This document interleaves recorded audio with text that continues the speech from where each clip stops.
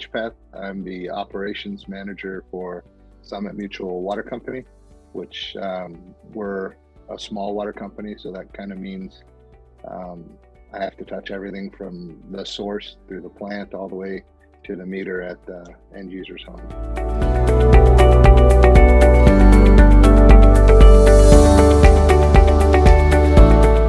The community is pretty much a single, well, a couple roads, 54 homes. Everyone up here it's kind of one of those old style neighborhoods where people get together for 4th of July, do parades, that kind of Americana. We're up in the mountains. I think that kind of lends to that sort of neighborly feeling. The area is sort of a rough terrain. You know, we're in the mountains, so little things like reading meters is sort of a challenge, even on such a small water company.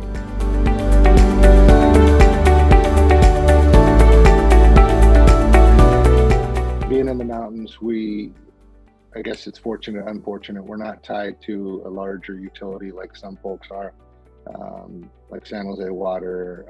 They actually pump as far as our area, but not where we are. So we are reliant on a stream, so surface water.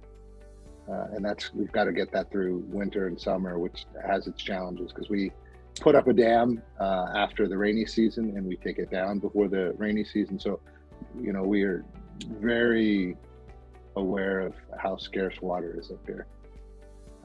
And in the past, they've actually had to truck water. We haven't had to do that since I've been here. But, that's happening.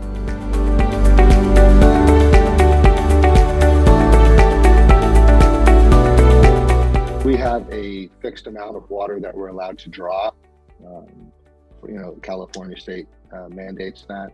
So conservation across the plant and the neighborhood is pretty important. So not a restriction as you're seeing in some of the areas like Los Angeles, but yeah, we have restrictions.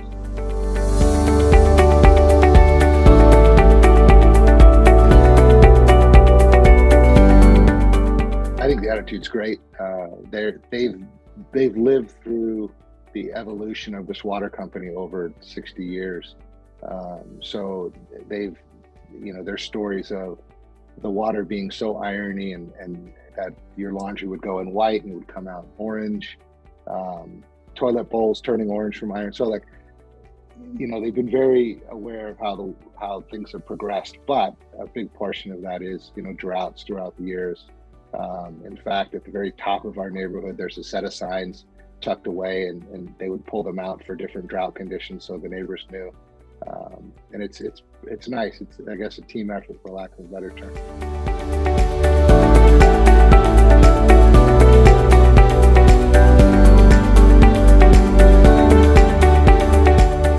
We had aging meters that were, I guess, less than accurate is a good way to put it.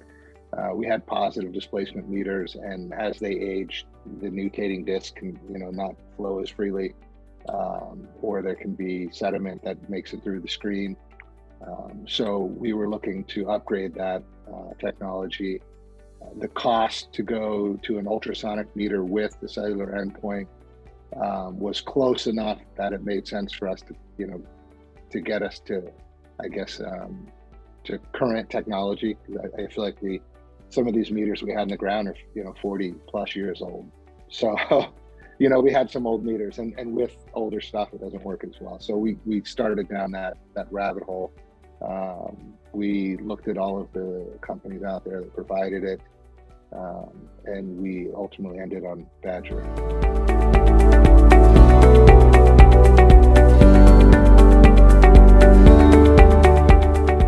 You know, if you look at a positive displacement meter, they tend to read the lowest flow rate of, I think, 0.25 GPM. The ultrasonic reads down to 0.05 GPM. So a lot of the parasitic leaks that I call them, the small ones that are kind of common among homeowners, toilets, hose bibs, those kind of things, were leaching just a small amount of water, you know, times the amount of homeowners that had that leak, and it adds up to a big number. So our goal was to kind of, you know, to shrink that down, which we did. A big portion of it also is leak detection.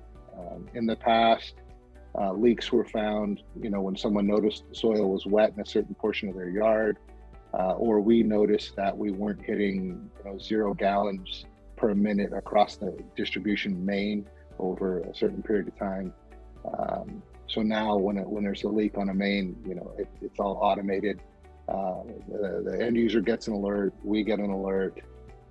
So we're able to find leaks in a day as opposed to a week or months, which is a big deal for us.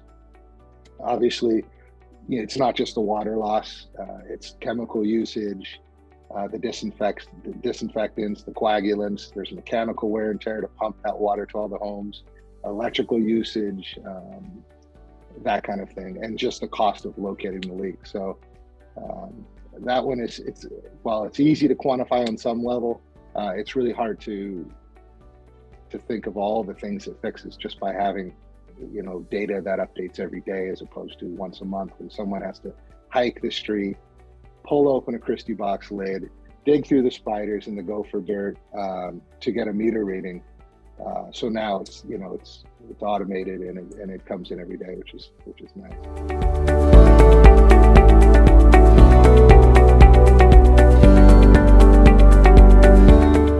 We certainly had a bit of volunteer burnout. You have to read the meter at the end of the month. If you're doing it in the analog style, you can't wait. So right at the end of the month, someone has to go out, rain or shine, and go down some slippery slopes, literally, to find these meter boxes and read them. So taking that away was pretty nice, and I could probably tell 100 stories of going out looking for leaks. And unfortunately, our soil is clay, so we get a lot of expansion and contraction between dry and rainy seasons, and that's when you tend to have line breaks, because rain causes the clay to expand and it stresses any joints that were weak. So you'd be looking for a leak on a rainy night, and we didn't let them rest, so we'd go out and look for them, and it's been that alone, me being selfish because I look for a lot of the leaks, that's my biggest quantifier, is I don't have to do that ever again, which is humongous.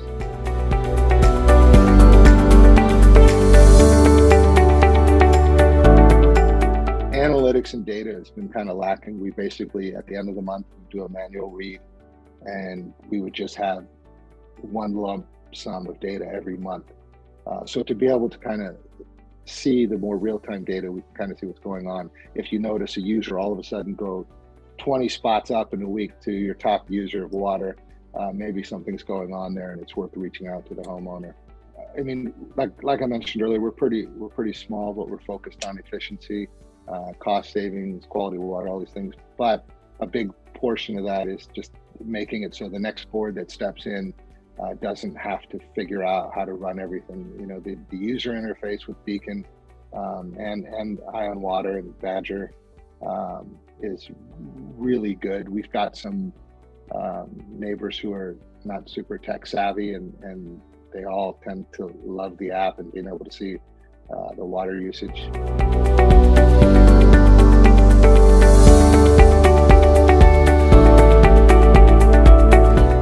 Getting folks to the app, some of them were reticent to go there because they thought they were going to have an additional charge to have an app. We tell them it's free, and finally they sign up. The interesting thing is, out of everyone that has a meter installed today, we have a very small portion at the finish. We've got 94% of them using the EyeOnWater app, which is pretty high. And the stories that come back are funny because people say, "Oh, the meters are inaccurate. It says I have a leak." I said, "All right, just do me a favor tonight. Shut off the water to your toilets. Let's kind of start troubleshooting and looking for things." And then the next morning, the leak goes away, and they call back and say, "Oh, I'm so sorry. It was a leak." Because people don't think they have leaks. They think everything's operating properly. And we found so many leaks across the neighborhood. On one hand, it's amazing. On the other hand, it's sort of scary, the amount of water that was just going down the drain.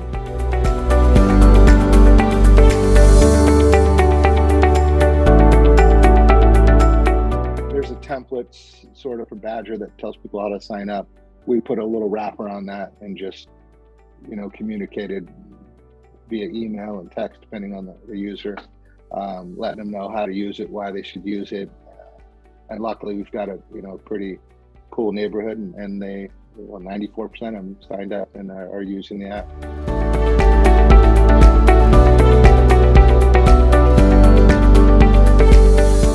I think people are more conscious of what's going on because, again, they don't have to wait to the end of the month to find out how much water they used.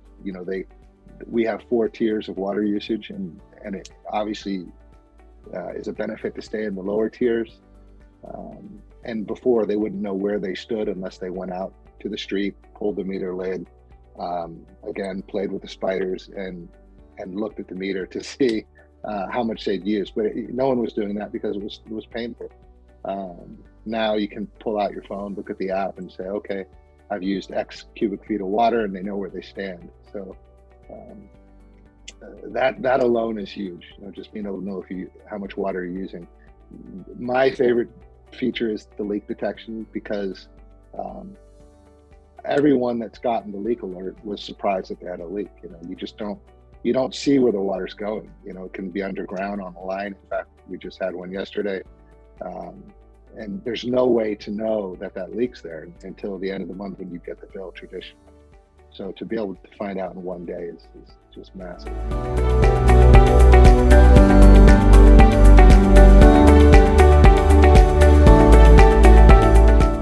Our goal as a water company, obviously, is to provide quality water. We like to do that while working on water conservation, process automation, cost savings, and efficiency across the entire system. So this fits into that because it checks a lot of those boxes. Water conservation, obviously, lets people know how much you're using in pretty close to real time. It finds leaks for us, automates meter reading and leak detection. All of these equal cost savings and efficiency. So it just kind of fit into where we were already going. It was just the last leg from an upgrade perspective that we needed to do. We have this state-of-the-art water plant. We probably have more automation and sensors and automated valves and remote access than water companies 10 times our size. But we had these meters that were sort of antiquated and need to be read manually. So this was the last leg that took us to, I guess, our total goal.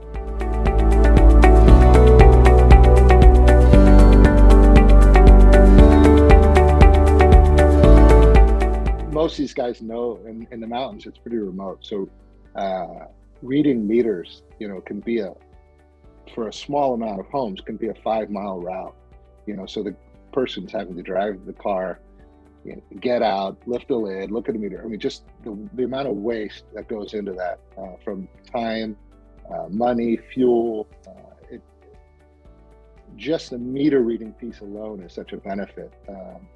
The leak detection, I mean, every piece of it standalone is enough of a reason to upgrade, but you put them all together, and it's sort of a no-brainer.